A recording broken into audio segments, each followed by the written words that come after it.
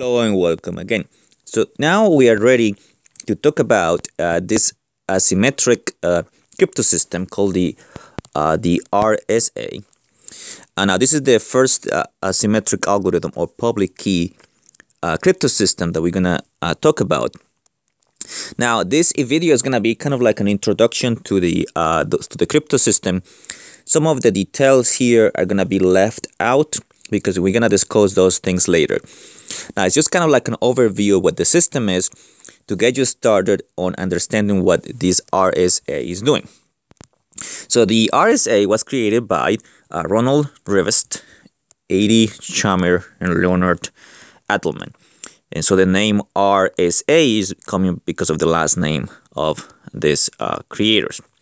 And it was created in 1977, so a little bit of history there for you. So as I mentioned, the RSA is an asymmetric crypto system, or you can also remember it's the same as calling a public key crypto system, which actually means that the key for encryption and decryptions are different. Now, we saw a picture of this earlier, which was the beginning of the idea of the asymmetric crypto system.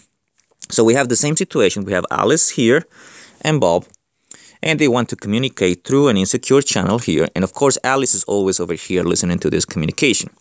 Now, remember what I mentioned before is if Alice wants to communicate with Bob, then Bob will have actually two keys. One that is called the public key, which can be seen by anyone.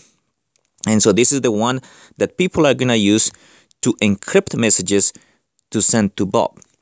The other one is going to be the Bob's private key, which is only known to Bob.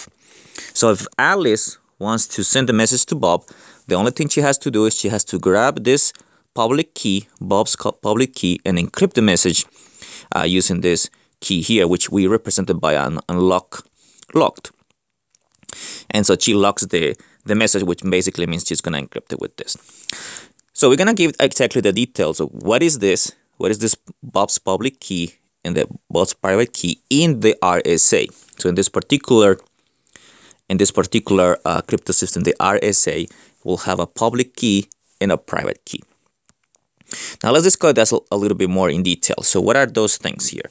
So the RSA, the encryption and decryption, is done in this set. Now remember, this is the set of Zn. We talked about this in previous videos. Is this finite collection of all the numbers from 0 through n-1 for a fixed number n, and we're going to discuss how you're going to choose n later. So just for now, let's think about this n. It's just a natural number. Now remember, this collection here is just the possible remainders that you can get when you divide by n. Now, all encryption and decryption will be in this collection. That's why it was important to talk about this collection here in the previous videos, because the RSA is all about this collection here, about this Zn. So how is the RSA gonna encrypt plain text X? Now, as always, we're gonna encrypt a string of characters, which is zeros and ones, as we represent everything in zeros and ones, or represent data. So X here is gonna be the string of characters, as always, or a string of zeros and ones. So it could be a byte, or it could be longer than that.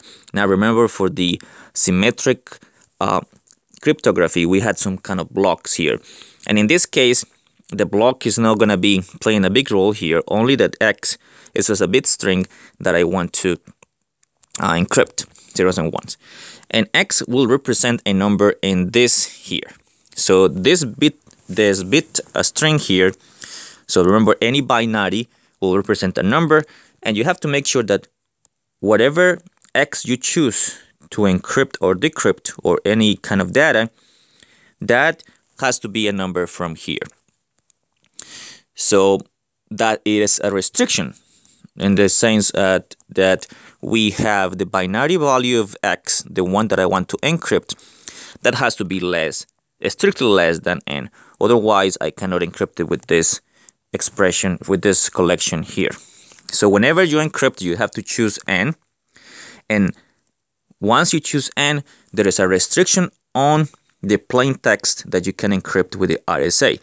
The restriction is whatever the binary representation of that X is, that value has to be less than the n that you chose. Alright, so how do we actually do encryption? Once we have that, we choose an n, and then there is a restriction about what kind of binary strings I can encrypt. The binary representation again has to be less than this number n that we have here. As you can imagine, the Rsa encryption, it is done with the public key. The public key is the one that you use for encryption. Let me scroll up over here. So this is the public key is right here, which anyone can grab. So you're gonna encrypt with this public key. That's what you're gonna do. The encryption is done with the public key. So let me scroll down again.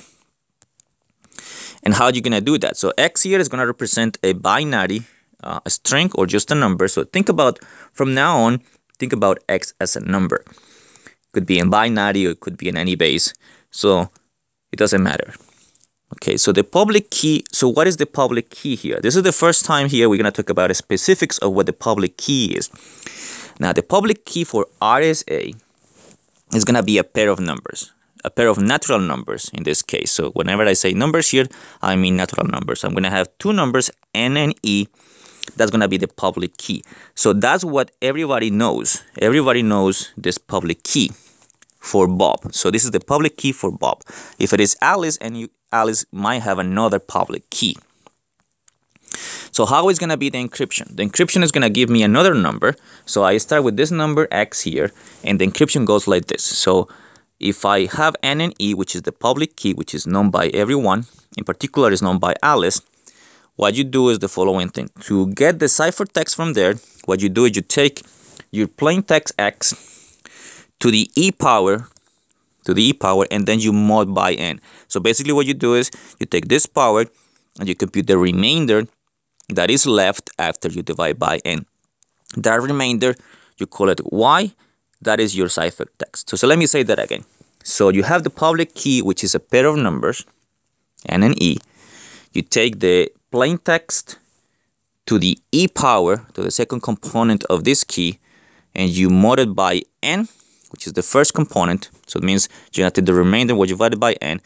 That remainder, you're going to call it y. That is your ciphertext. That's the message that you're going to send through the channel. So in here, what I have is the picture. So again, the public key is n, e, is a pair of numbers. Now, assuming that Alice is the one that is sending the messages to Bob, of course, Alice has to grab the public key of Bob. And Alice wants to send some plain text, which is already a number, which is a binary, or think about it in decimal. It doesn't matter, because these all operations, they're going to give you exactly the same thing, just a different representation of the number. So X is a number. You take, of course, n and e are known to everybody, in particular are known to Alice. So Alice is going to do this. It's going to take X, the plain text, take the exponent, and then the remainder divided by n. That number that you see here, that's going to give you another number y. That is the ciphertext, the remainder. Now, that particular y is going to be sent through the insecure channel. So it's going to go from here. It's going to send it to Bob. So Bob is going to get that value y here. He's going to get it over here. So that's the process of encryption. Now, the process of decryption is done with the private key, because only Bob here will be able to decrypt using his private key, which is this private key here. Now, this private key here is an abstract here, but now I'm going to tell you what it is. And as you can guess, it's just another number. So the Rsa decryption is done with the private key. Now, the private key is a number d. This is another number. So what's going to happen here is y is the ciphertext, which is the number that Bob is getting through the insecure channel. So it's going to be y.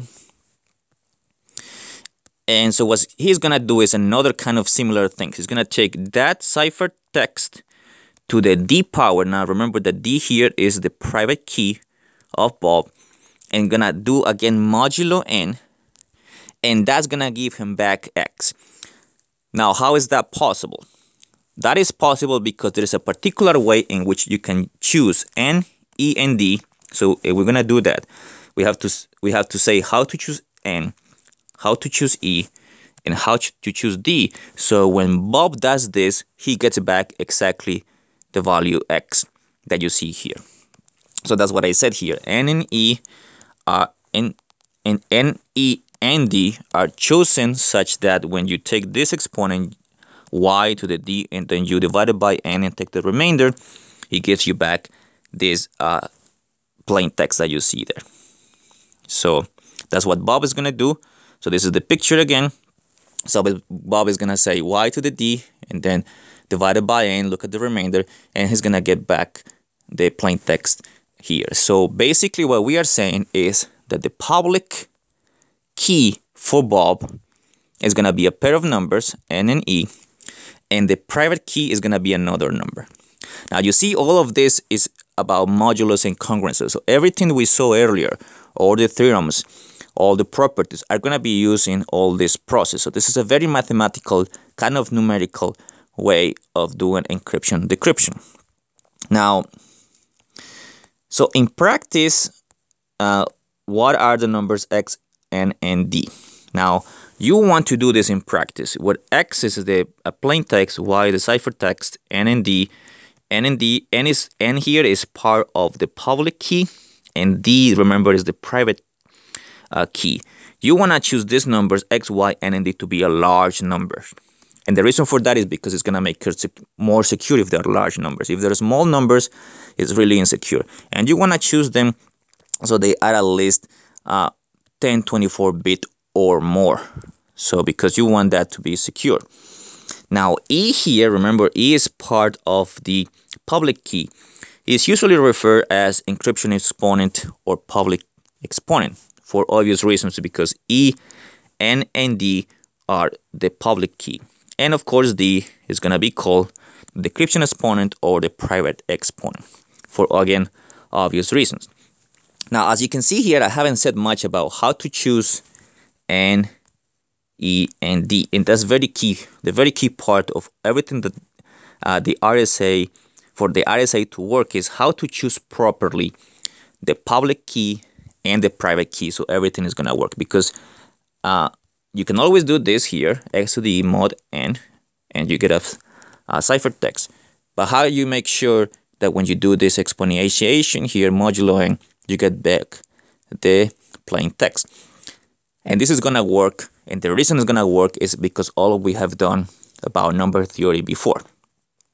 So again, the only thing that I wanted to take out of this video is that the public key is a pair of numbers, the private key is a number, and all the process of encryption decryption is basically doing modulo N, or looking at remainders, which is basically doing things in Zn in that ring that we talked about earlier. So I'm going to stop the video now, and then the next video we continue looking at this RSA and a little bit more particular on what we're going to do with this crypto system. So I will see you in the next video.